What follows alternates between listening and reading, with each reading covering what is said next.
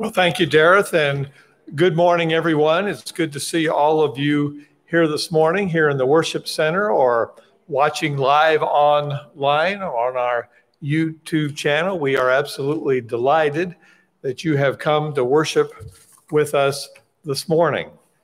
If you happen to be visiting with us this morning, we are, of course, absolutely thrilled that you have come to worship with us, and we invite you to visit our welcome table at the end of the service. You'll find, you'll find that table in the foyer behind you. Someone will be there to greet you and present you with a little blue bag, the contents of which we know for sure will be a blessing and an encouragement to you. Just a few announcements this morning. If you happen to be on the missions committee, there is a missions meeting this coming Thursday at 10 a.m. and your attendance is vital. So if you're on that committee, please plan to attend this Thursday at 10 a.m. And then on Wednesday, December the 9th, is a church membership meeting. Wednesday night, December the 9th, 6 p.m., presentation of the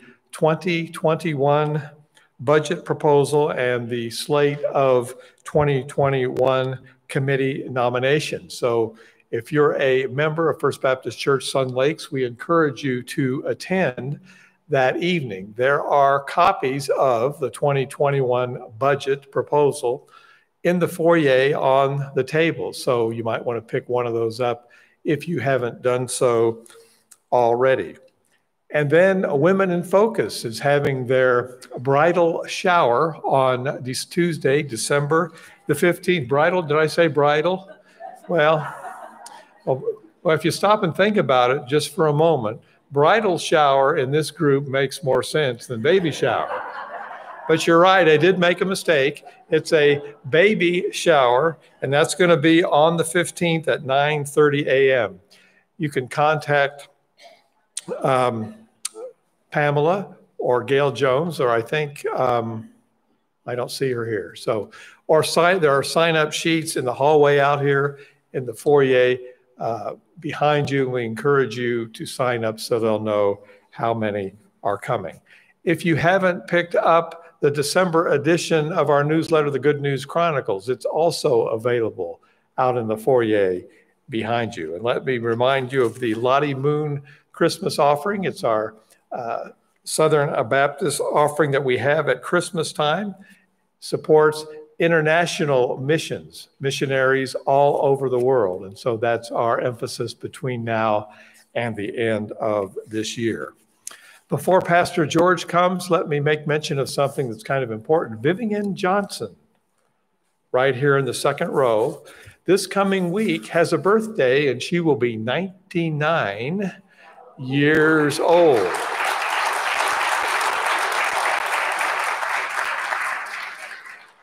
I checked with her a couple of weeks ago to make sure it was okay to mention that she was going to be 99, and she said, "Of course, I'm proud of it."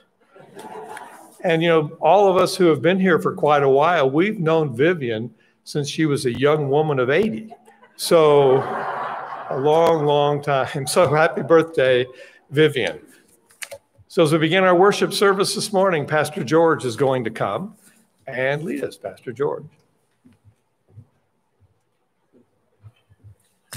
Come, ye thankful people, come. Let's sing it together. Shall we stand to sing, please?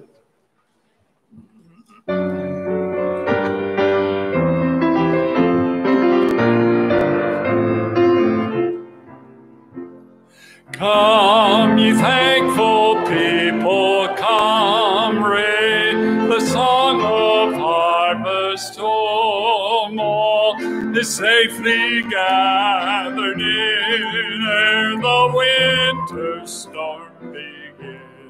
God, our Maker, doth provide for our wants to be supplied.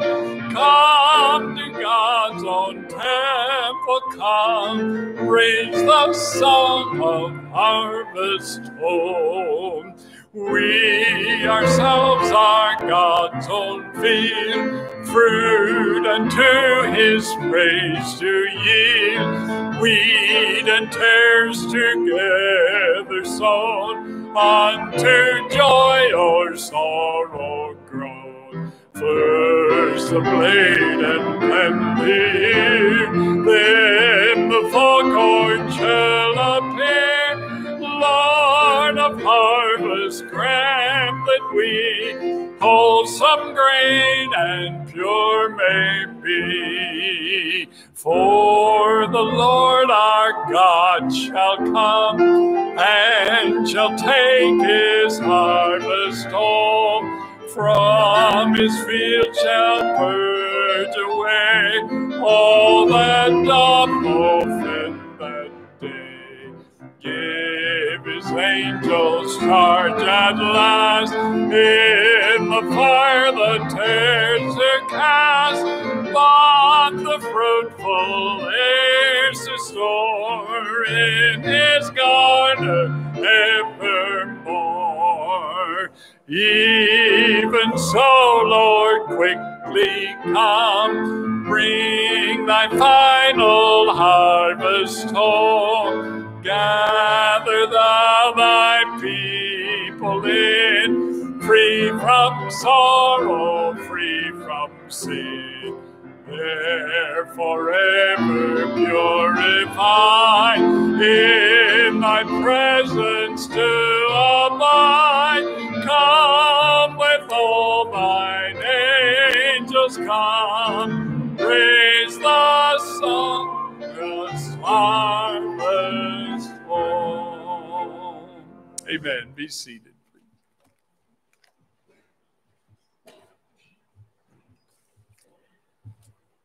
Psalm 100 says, serve the Lord with gladness. Come into his presence with singing. Enter his gates with thanksgiving and his courts with praise. Give thanks to him. Bless his name. We are so blessed and so privileged to have the opportunity to do just that together today. To God be the glory. Would you pray with me? Father, we realize that we could never give thanks too much. We could never praise you too much. In fact, we will have all of eternity to do so because you are worthy of that much praise. You are worthy of eternal thanksgiving, adoration. And so this morning, Lord, we rejoice in the opportunity that we have to give praise now, to offer thanksgiving now for who you are and for what you have done. To you be all the glory, all the praise. We're reminded of Psalm 115:1. Not to us, O Lord, not to us, but to your name give glory. Father, we have so much for which to be thankful. And we do give thanks today. We rejoice in your gracious provision in our lives and in our church family. Most of all, Father, we give praise and thanksgiving for who you are. For no matter what our circumstances may be like from day to day, you are ever the same, unchanging. We give thanks for the attributes that are made so clear to us in Scripture: your holiness, your greatness, your goodness, your love, your mercy, your grace, your justice. Thank you, Father, for being our loving, tender shepherd and meeting our needs and promising to take care of us no matter what happens in this nation, no matter what happens in the world. Thank you for who you are. We rejoice together, and I pray that you will continue to guide us in our worship. Oh, Father, guide us in the study of your word as it is proclaimed this morning. And when all is said and done, May you get the credit for every good thing that happens, every life touched and changed. May you receive the honor and the glory in Christ's holy name. Amen.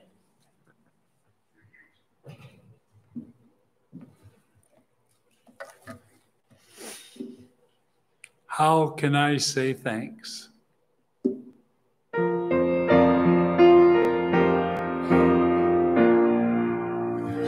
How can I say thanks for the things you have done for me? Things so undeserved, yet you give to prove your love for me. The voices of a million angels could not express my gratitude. All that I am and ever hope to be, I owe it all to thee. To God be the glory. To God be the glory. To God be the glory for the things He has done. With His blood He has saved me. With His power He has raised me. To God be the glory for the things He has done. Just let me live my life. Let it be pleasing, Lord, to Thee. And should I gain any praise, let it go to Calvary. With His blood He has saved me. With His power He has raised me. To God be the glory for the things He has done. Amen. Thank you, Lord, for saving my soul. This is the primary reason we give thanks to Him, right? Because He has saved us and called us. Let's sing it together, this chorus.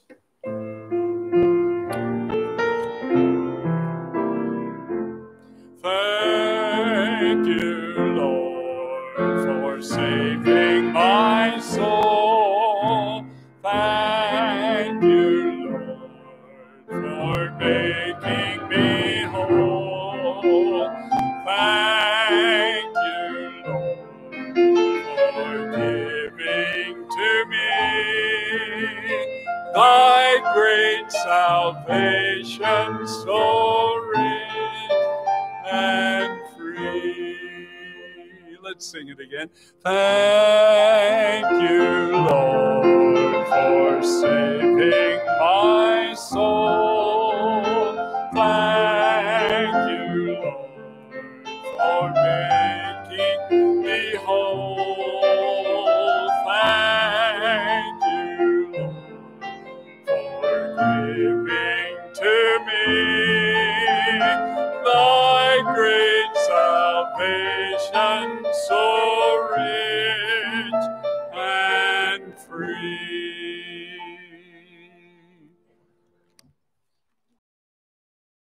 Missionary David Livingstone once said, I place no value on anything I have or may possess, except in relation to the kingdom of God.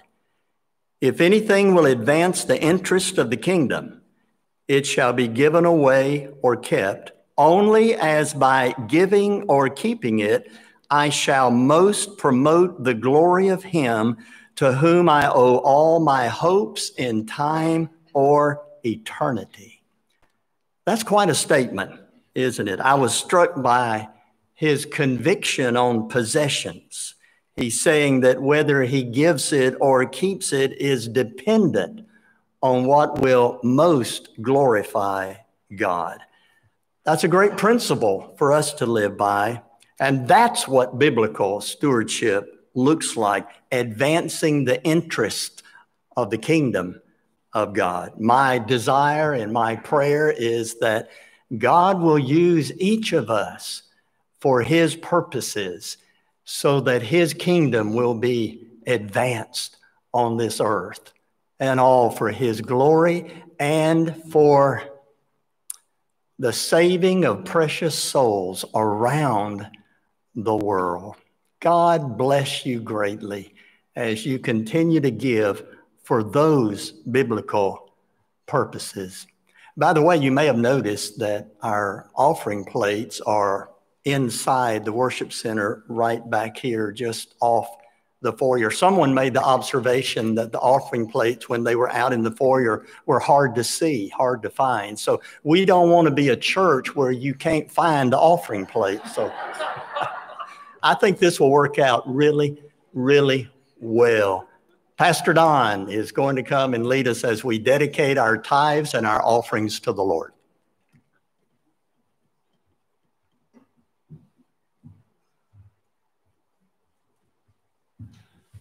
Besides that, they're also on the outside of the door, but you can't miss them. I think that's a good idea. Isn't it wonderful? You know, during this Thanksgiving time, with all that's going on, I just couldn't stop thanking the Lord for all his blessings. We stop to count your blessings. We forget all the other things.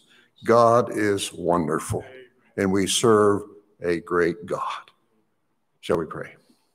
Heavenly Father, we thank you for the time to be here to give back to thee what you have given us, a portion of it. Lord, we thank you for the giving of these people, for the church, for missions. Lord, souls being won around the world because of their faithfulness. Lord, we praise you for that. And we pray a special blessing upon each one of them as they give to you.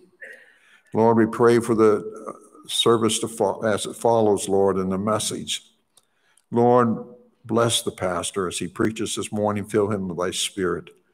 And Lord, open our hearts and our minds to be prepared and to be ready to accept all that we hear and allow the Holy Spirit to work it within our life. A time of praise, thanksgiving.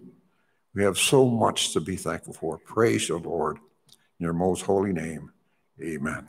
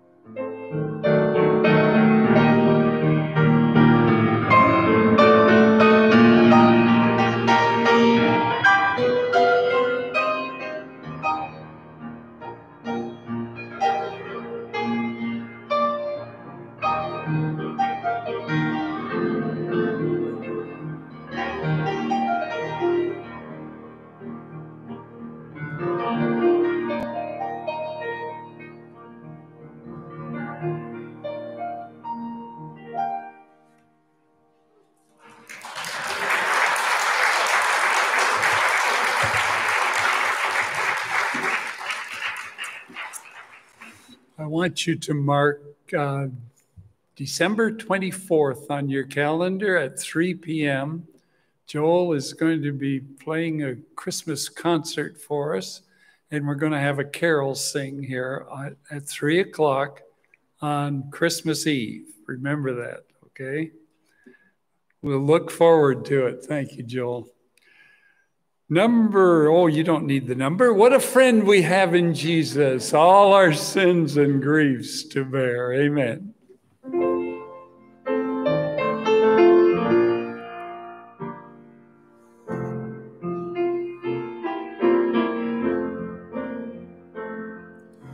What a friend we have in Jesus, all our sins and griefs to bear. What a privilege to carry everything to God in prayer. Oh, what peace we often forfeit.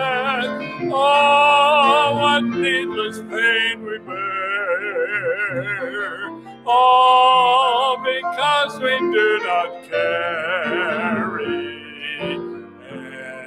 everything to God in prayer. Ladies, you sing that second verse together.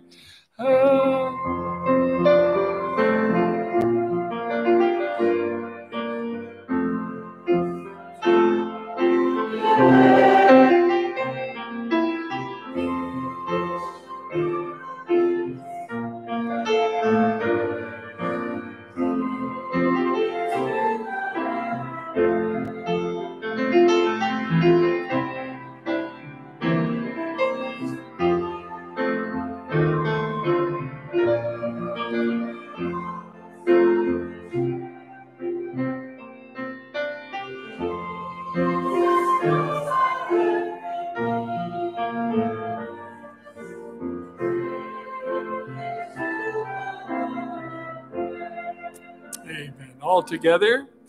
Are we weak and heavy laden, covered with a load of care? Precious Savior, still our refuge. Take it to the Lord in prayer. Take it to the Lord. In His arms He'll take and shield thee. Thou wilt find a solace there.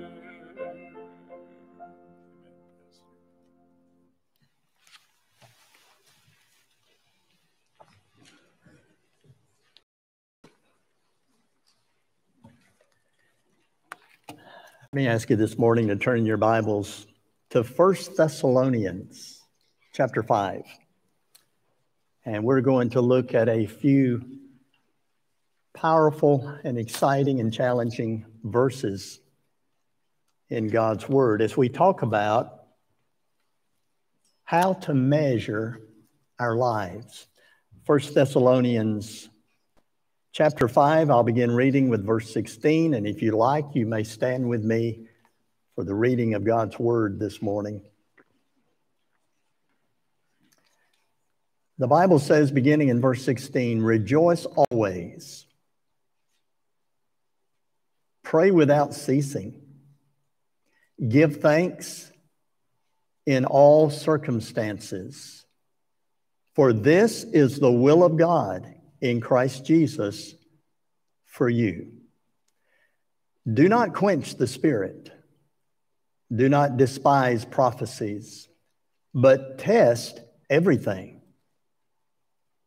Hold fast what is good. Abstain from every form of evil. And then he says in the next verse, and this is really a benediction, isn't it? Now may the God of peace himself sanctify you completely, And may your whole spirit and soul and body be kept blameless at the coming of our Lord Jesus Christ. He who calls you is faithful. He will surely do it. Would you pray with me? Father, we acknowledge that this is one of your amazing promises in your word, and we give thanks. I pray that in the remaining time we have together this morning, that you will open our hearts and open our minds to the truth of your living, life-transforming word. Oh, Father, be our teacher, I pray. In the name of Jesus, amen. Amen. You may be seated. Now, you may notice that in verses 16 through 18, there are three specific commands. Three specific commands in this challenging passage of Scripture. What are they? Rejoice always, pray without ceasing, give thanks in all circumstances. These commands are actually in a plural form in their original language, so they apply to the whole church, both as individuals and as a body of believers. To ignore these commands is to open ourselves up to years of misery. Years of misery. On the other hand, to practice them, to really practice them, is to know victorious Christian living beyond anything we could ever imagine. Suppose someone asked me, Pastor, how can I determine God's will for my life? Most pastors get questions like that from time to time. How can I really know God's will for my life? I think one of the best things I could do when asked a question of that nature is to point them to the very passage we're considering this morning and tell them three specific things that they can do now, right? Now, rejoice always, pray without ceasing, in every circumstance, give thanks. And the reason I believe this would be a good answer to such a question is because the last part of verse 18 says, for this is the will of God in Christ Jesus for you. And so if we're doing these things on a consistent basis, then we are well on our way for determining God's specific plans for us in other areas of our lives. You see, it's really a choice that we make. And that choice is not dependent on circumstances and situations. You can choose to rejoice always. You can choose to pray constantly. You can choose to give thanks in all circumstances of life. So let's focus on each of these. First of all, choose to rejoice always. In fact, you can't read the Bible without seeing that God wants his people to be joyful. Pastor John Piper says, God is not a killjoy. He just opposes what kills joy. That's exactly right. God wants his people to choose joy. Nehemiah said, the joy of the Lord is my strength. But can you rejoice all the time? I mean, did Nehemiah and the Apostle Paul really understand our modern day pressures? Would Paul have said, rejoice always, if he lived in the 21st century? What about the year 2020? Would he have rejoiced in the midst of a global pandemic? Would he have said those words if he had lived in our day of terrorism, immorality, gender confusion, governmental corruption, and a political movement towards socialism and Marxism? The answer is yes, of course he would rejoice. Of course he would have still said those words, rejoice what? always. Because as I mentioned a moment ago, our choosing to rejoice is not dependent on circumstances. Furthermore, Paul did understand what it meant to live in a day of immorality, governmental corruption, terrorism, persecution, and the like. In fact, he used to be a terrorist before his conversion to Christ. So no matter what the circumstances are like, joy is always appropriate for the believer. It is always the proper response. In fact, we are commanded to do it. We are commanded to rejoice. Philippians 4:4 says, rejoice in the Lord always. Again, I will say, rejoice. And so there's a tremendous emphasis here on joy and on our choosing to rejoice. Actually, the Greek word that is used here means be glad, leap with joy, sing aloud. Now, when did you last leap for joy? Well, perhaps we don't have to physically leap for joy. You know, I'm not the leaper I used to be. Now that I'm 60-something. But we should be leaping in our hearts. Am I right? This is the teaching of Scripture. We should be leaping for joy in our hearts. We should be singing aloud. We should be glad all our days because of our being in Christ, being an heir of God and a joint heir with Christ, because of all of the gifts He has lavished upon us. Oh, we should be glad. We should be leaping for joy. We should be singing aloud. Proverbs 15 verse 13 says, a glad heart makes a cheerful face, but by sorrow of heart the spirit is crushed. So based on this truth, if there's joy in your heart, it will show on your face. Some people, as you know, choose to complain all the time, but believers should choose to rejoice all the time. A person might say, but you know, Pastor so-and-so really disappointed me. Well, did Jesus disappoint you? Of course not. It's been said, if being hurt by the church causes you to lose faith in God, then your faith was in people, not God. Yes, our faith is to be in Him, and our joy is to be in Him as well. As the Apostle Peter puts it, I love this verse. You rejoice with joy that is inexpressible and filled with glory. Did you realize that only the believer can do that? You rejoice with joy that is inexpressible and filled with glory. My, what a stunning picture Peter gives us here of true joy. It is joy inexpressible, filled with glory. How can we not rejoice as believers? We have been forgiven of all our sins, and we have much more than that, but that alone should cause overflowing joy. Psalm 103, for example, says, the Lord is merciful and gracious, slow to anger, and abounding in steadfast love. He does not deal with us according to our sins, nor repay us according to our iniquities. As far as the east is from the west. By the way, how far is that? You can't measure it.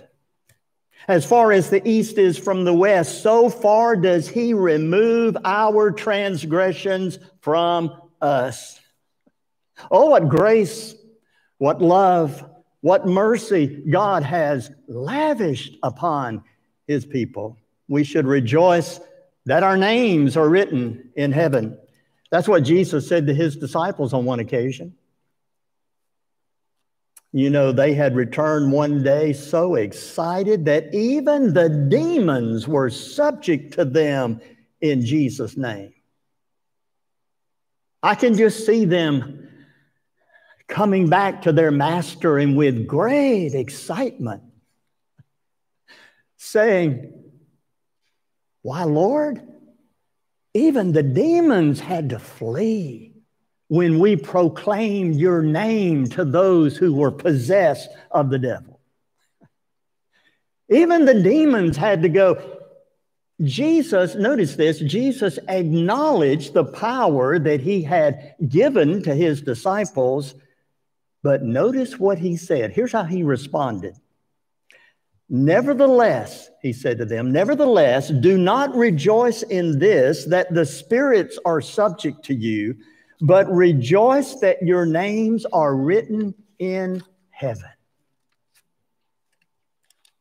Now, that's something to leap for joy over. We are forever secure in Christ. "Oh, but Pastor, what if this happens? What if that happens? What if the world blows up?" I know where I'll be.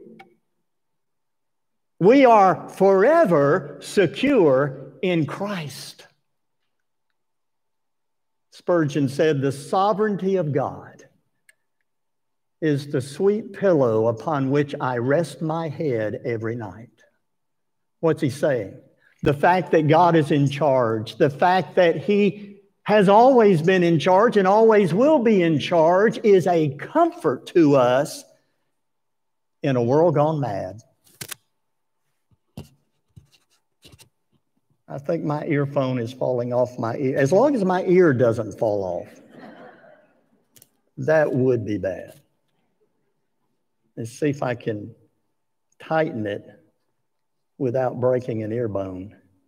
There we go. That could be a signal for me to stop the sermon, but I don't think so. How do we keep joy strong in our lives? That might be a good question to ask. How do we keep it strong in our lives? Well, the psalmist prayed in Psalm 16, verse 11, "In your presence there is fullness of joy."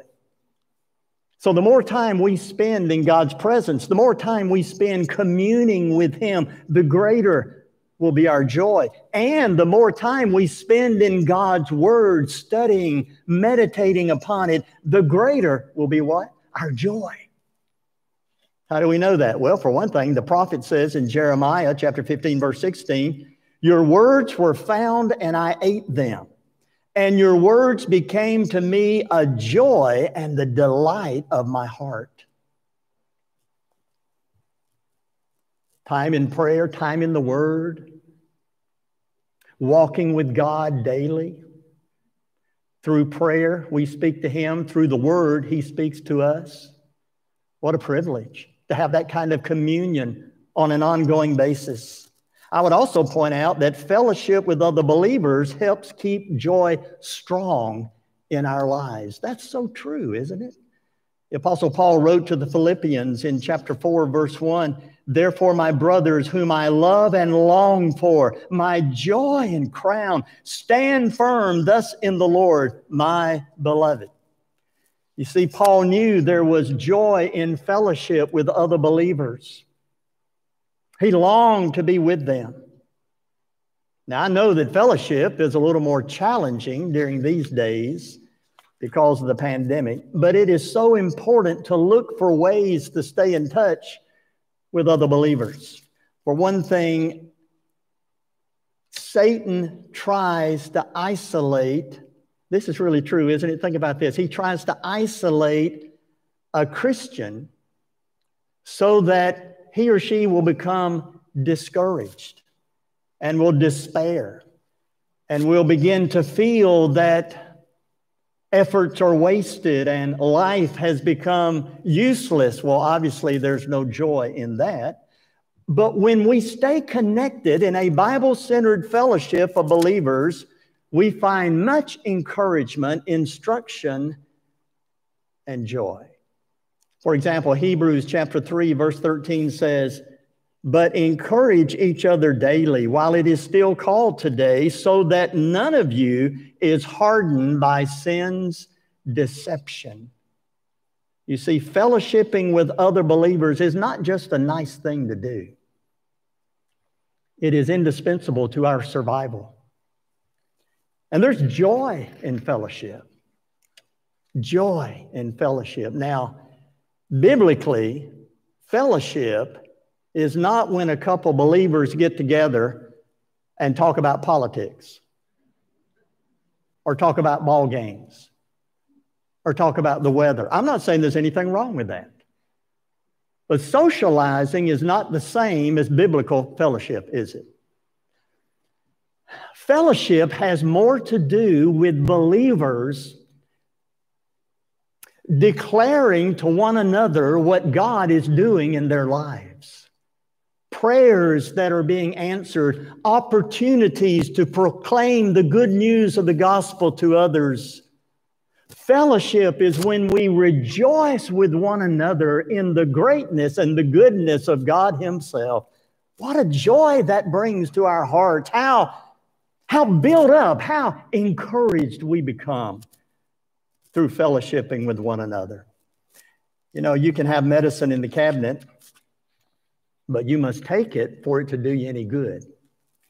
Well, the Bible says in Proverbs 17:22, a joyful heart is good medicine. And so we take God's life-giving medicine by choosing to rejoice always. Secondly, I want you to notice this with me. We choose to pray without ceasing. You see, joyful believers will also be prayerful believers. Now, to pray without ceasing does not mean to simply pray repetitiously, something that Jesus warned against in Matthew 6. But rather, it means we pray regularly, persistently. It's a way of life, actually, that is marked by a continual attitude of prayer. You could say that it is the development of a Godward look, so that at every opportunity, our hearts go out to God. The channel of communication with Him stays open. But to be in a constant attitude of prayer, we must have regular times of prayer. Regular times of prayer. Specific times when we determine to get alone with God. The son of missionary Hudson Taylor said this about his father. For 40 years, the sun never rose on China that God didn't find him on his knees. Needless to say, Hudson Taylor had a great, great burden for the people God had called him to serve. You know, people measure the effectiveness of their lives in different ways. But the way we measure effectiveness is often very different from the way God measures effectiveness. Writer Wesley Duell has said, measure your life. Listen to his words. Measure your life by the extent to which you put other things aside in order to make time for prayer. Measure your life by your hunger to be alone with God in prayer. Measure your life by the extent to which all your life is filled with prayer and you pray without ceasing. I believe he's right. This is the way we should measure our lives. And so how would you define prayer? I would define it by saying that it is simply communication with God. Spending time in His presence, speaking to Him from your heart, speaking honestly, openly, revealing your heart. He already knows, but He likes it when we come before Him with our burdens, our concerns, also our joys and our thanksgivings. And not only does prayer involve speaking to God, it also involves listening. Listening. And as you know, prayer takes different forms. There's confession, there's praise, there's petition, which is bringing our request to God. There is intercession, which means praying for others. And then there's giving thanks, which brings us to the third command in our text. Verse 18, choose to give thanks in all circumstances. Rejoice always, pray without ceasing, and now give thanks in all circumstances. Giving thanks is a strong emphasis in Scripture, a very strong emphasis. I love the fact that we have a day set aside in our nation known as Thanksgiving. But we must also give thanks at all times and in all circumstances. Now, the ability to give thanks is not related to economics or material affluence or success in our work. No, it has to do with people and their God. You see, one of the great benefits of giving thanks in everything is that it keeps our focus on God and off ourselves. And because of who God is and what He has done, He is worthy of our praise and our thanksgiving, whether we feel like praising Him or not, whether we feel like thanking Him or not. The fact is, we are not commanded to feel grateful. No, feelings come and go, and they are often very unreliable indicators of the true condition of things. Therefore, as someone has said, when you don't feel like thanking God, thank God until you feel like thanking God, and thank God some more. So giving thanks, as we can see clearly in Scripture, is an act of the will. We choose to give thanks. Not just in the good things, but in everything that occurs in life. No matter the trials, the times of testing, or the unexpected circumstances, believers are to give thanks. You know, we don't have much difficulty giving thanks when all is going well. But what about when things go wrong? When health breaks down, or finances go awry, or unexpected trials come along, do we give thanks then? After describing trials and persecutions in his own life and ministry, the Apostle Paul says in 2 Corinthians 4, verse 12, so death is at work in us, but life in you. Now, that's quite a statement, isn't it? What does it mean? Well, Paul himself, as you know, suffered much hardship. But the result of his ministry, get this now, the result of his ministry, out of all of that suffering, persecution, hardship, the result of his ministry was life, spiritual life for others. He goes on to say, for it is all for your sake, so that as grace extends to more and more people, it may increase thanksgiving to the glory of God. Think about that carefully for just a moment. All that comes our way, and I mean all that comes our way,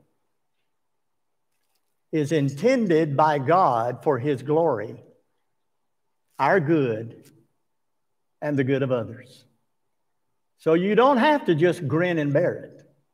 You can give thanks, knowing that the end result of the worst situation will be God's glory and the good of His people. That really does give us a different perspective, doesn't it? We are free to see difficulties as part of a larger purpose. I think about the experience of the great Bible teacher and commentator Matthew Henry, who I believe lived in the 17th century. He was robbed one day, and out of that experience, he found three things for which to be thankful. He wrote these words in his journal. I am grateful that he took just my wallet and not my life. I am thankful that even though he took all I had, that wasn't much. I am thankful that I was the one who was robbed and not the robber. 3 things out of that experience. Can you think of times of difficulty and perhaps unexpected adversity in your own life, out of which came benefit, out of which came blessing, out of which came a greater awareness of gratitude? And think about this. Giving thanks in the midst of suffering or great difficulty is a radical kind of gratitude that is a powerful witness to our neighbors that God's power and presence are real, no matter the circumstances of life. People with this kind of gratitude are overflowing with what C.S. Lewis called the good infection. Now, that word usually indicates a problem, right? At least from a medical standpoint, and especially during days of a pandemic. But when our thankfulness infects others by pointing them to God Himself, well, that's a good infection. And as believers, we rejoice continually in what God has done in our lives, not what we have done. Many people, however, believe the lie that they are the ones responsible for all that they have in their lives. But we know different, don't we? We know different. We who have been redeemed from our sins by the precious and all-sufficient blood of the Lord Jesus Christ and adopted into the family of God have reason to rejoice always. We have reason to pray without ceasing. We have reason to give thanks in every circumstance of life. And as we develop the habit of gratitude, we are constantly asking 2 questions. For what should I be grateful? And to whom should I be grateful? Have you ever wondered how atheists celebrate Thanksgiving? Do they just give thanks to whom it may concern? I mean, just a vague, generalized gratitude. Oh, they may give thanks to people for this, that, and the other. But that was not the idea behind the establishing of our National Day of Thanksgiving. We give thanks to God, our Creator, Sustainer, Redeemer. And when we see afresh how much we owe thankfulness to God, it helps to reduce our own self-centeredness and sense of self-importance, doesn't it? For all good things come from the Lord, the maker of heaven and earth. And of course, the very pinnacle of His gifts would be our eternal salvation through Jesus our Lord. Scottish pastor Robert Murray McCheyne once wrote these words in the 19th century.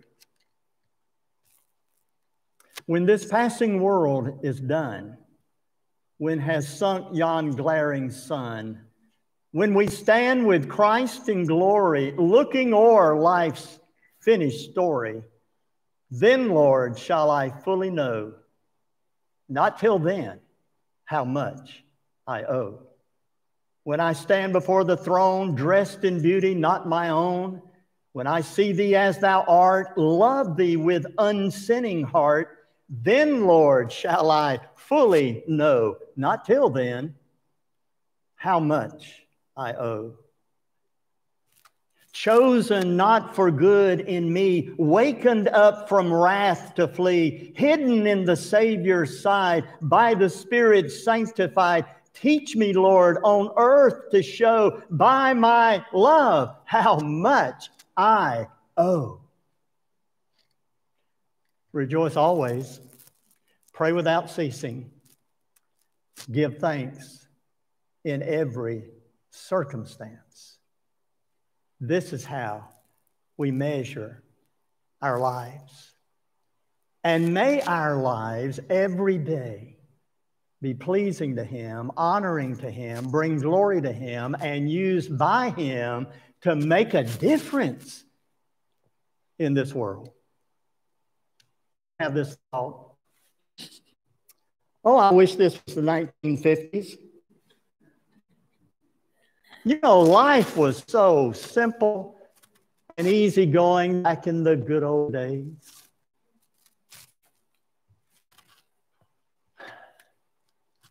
We are alive today because the God of this universe, who created all things and has perfect knowledge and understanding, ordained that we would be alive in this day.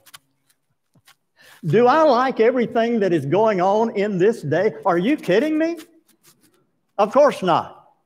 But what a great day to be alive and reflect the light of Jesus, the glory of the gospel. What a day to be alive, to proclaim the only message that will change a person's life for time and eternity. What a day to be alive, to dispense the only medicine that works.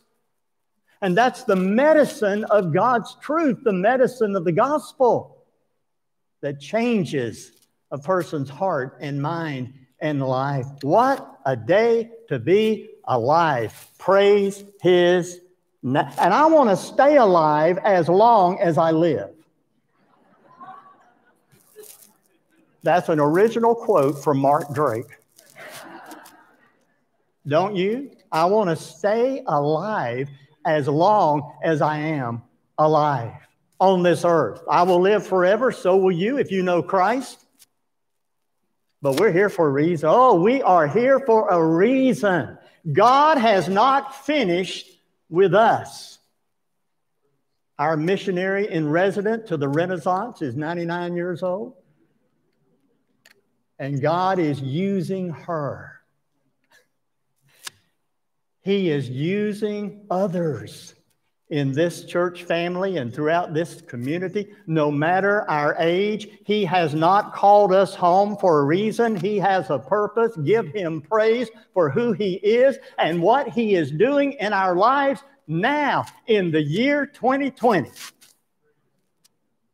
Sometimes people say, oh, I can't wait until 2020 is over. As though on January 1st, 2021, it all goes away. I hope so. But there's no guarantee that going from one day to the next, 1 year to the next, is going to change anything. I'll tell you what changes everything. Here's what changes everything in us. You ready? You've heard it before. Rejoice always. Pray without ceasing. Give thanks in every circumstance. Let's do that. Let's do that every day. Would you pray with me?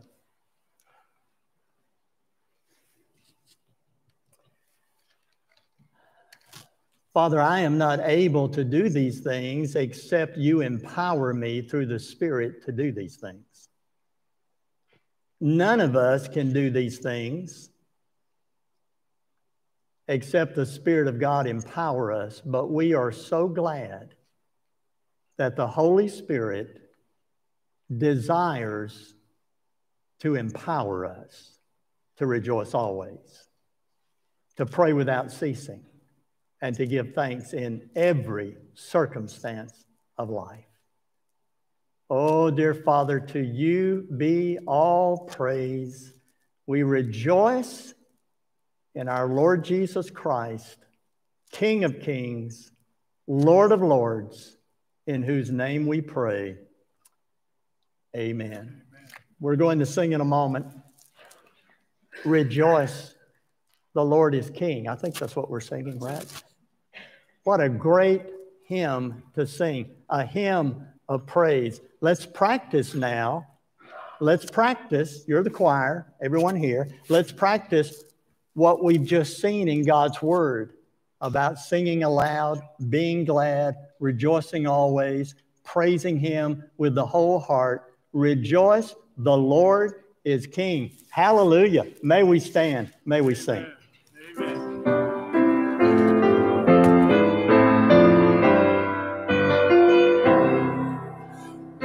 Rejoice, the Lord is King, your Lord and King adore. Rejoice, give thanks and sing, and triumph evermore.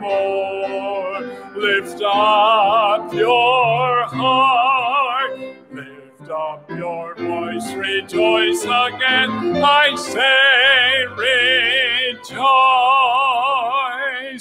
Jesus, the Savior, reign, the God of truth and love. When he had purged our stains, he took his seat above. Lift up your heart, lift up your voice, rejoice again, I say rejoice.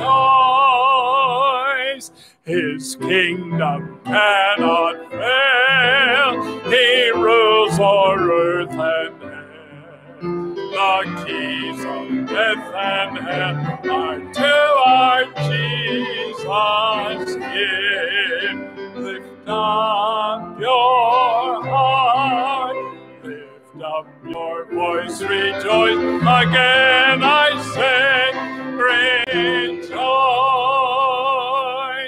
Rejoice in glorious hope, our Lord and Judge shall come, and take his servants up to their eternal home. Lift up your heart, lift up your voice, rejoice again, I say rejoice.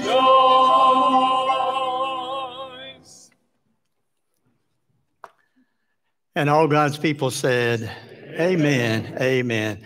Have a wonderful afternoon. Enjoy the beautiful weather that God has given to us.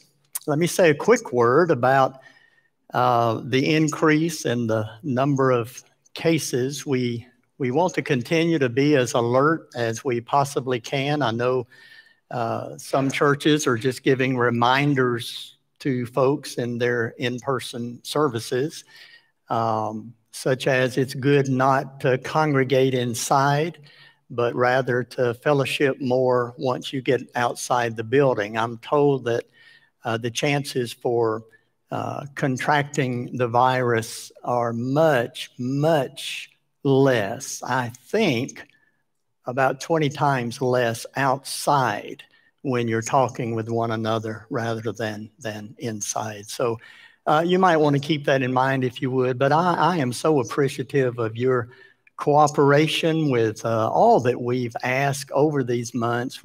We do look forward to the day when this thing will be behind us, but right now God has his purposes, and if it brings about an awakening in our nation, a spiritual awakening, it will be worth every moment of it, won't it?